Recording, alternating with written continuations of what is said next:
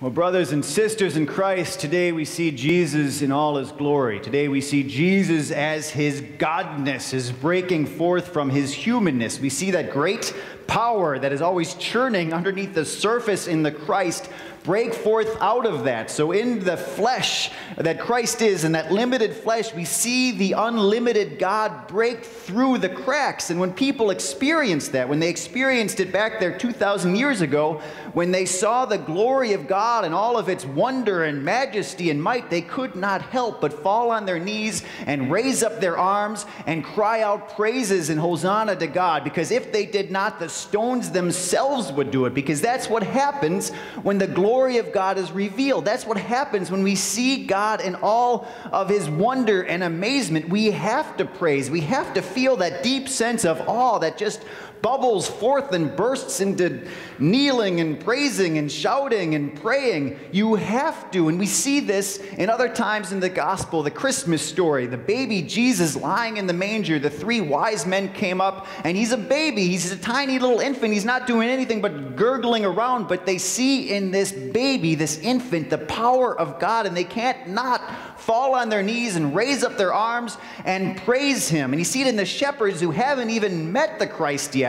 Miles away, they hear the announcement of him, and they just can't help, because of the amazing wonder of God, to fall on their knees and raise up their arms and praise. That's what happens. You see it in the Mount of Transfiguration, when none less than Moses and Elijah lift Jesus up. The disciples are there, and they are so beside themselves with awe, so beside themselves in the wonder of the moment, that they become incapable of coherent thought. They start babbling their praise. They start babbling their wonder and amazement. You even see it in the Garden of Gethsemane, as Jesus is surrounded by soldiers who want to grab onto him and drag him off to arrest and betrayal and trial and death. And he says 3 words, "I am he." And if those words are spoken, the whole Roman legion goes flying back on their butts. That's the power you see sometimes in the Christ, and you see it again today. As Jesus enters into Jerusalem, people are ripping off their coats and their cloaks, and they're ripping tree limbs off, and they're throwing him on his feet, and they're shouting these hosannas and this praise and this glory,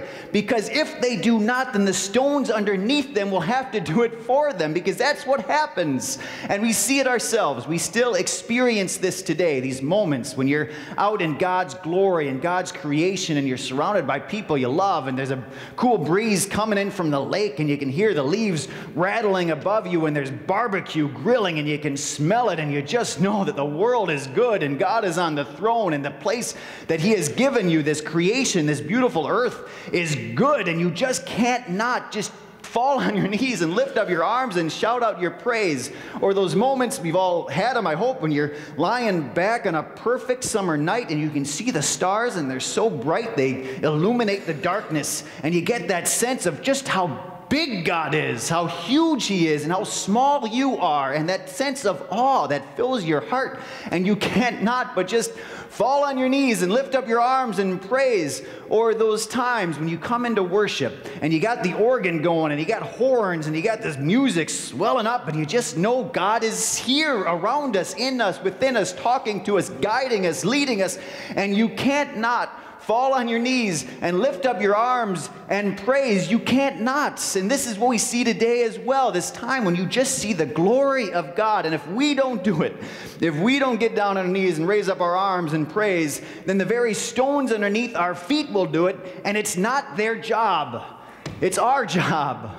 It's what we're called to do. And today we see Jesus in all his glory. And today we do it with all the disciples throughout all time, forever. So Jesus comes in, and it's this great moment of triumph. It's this great moment of celebration. Jesus in all his glory. And he walks down the Mount of Olives, people cheering and yelling all around, this great praise. And we didn't read this part of the gospel, but the next line is he stops in the Mount of Olives looking at Jerusalem, and he weeps. Jesus, in this great triumphant entry, he stops and he cries.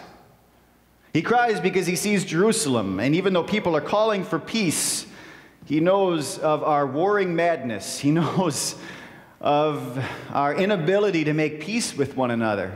He looks at Jerusalem, which up to that point it had this history of war and violence and one conqueror after another, and he knows the future history that goes up until today of war and violence in that city, and he weeps.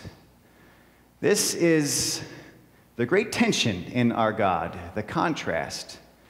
It's so hard for us to wrap our minds around, but if we can, we really get into the character of who God is. That mighty, triumphant, glorious God who cries. That conquering hero who suffers. That almighty creator who loves. The idea of Jesus, who is the all-powerful King of the universe, who's turning his face towards Jerusalem to go and die for his people.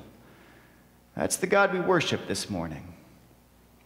And as Jesus turns his face to Jerusalem, so do we. This next week is Holy Week. It is the holiest of all weeks. It is kind of a week of worship. We gather again and again to remember the stories, remember what God has done for us. We gather on Thursday to remember Jesus washing his disciples' feet, telling us how much he loves us, eating this meal together, and then the betrayal. We gather on Friday to remember the day when the world grieved, when all of the universe wept, when the sun refused to shine for 3 hours in the afternoon. We gather on Saturday to hold our breath together, to dare to hope that the promise is true. And then, of course, Sunday, the day of sweet victory. But we're not there yet. Today is still Palm Sunday. Today we shout our hosannas, we shout our praise. We lift up our hands, we fall down on our knees, we cry out all of the wonders that God has done. We worship that God in Jesus Christ, the Lord who weeps. Amen.